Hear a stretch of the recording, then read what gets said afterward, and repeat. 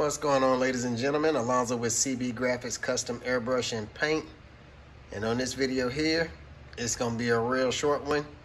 Just protecting these tumblers. Instead of using two-part urethane clear, I'm trying some resin out for the first time. It's a learning curve.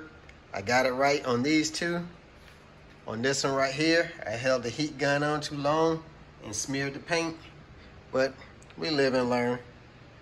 It's all part of the learning curve. All right, not gonna hold y'all up too long. Just wanted y'all to see what I got going on.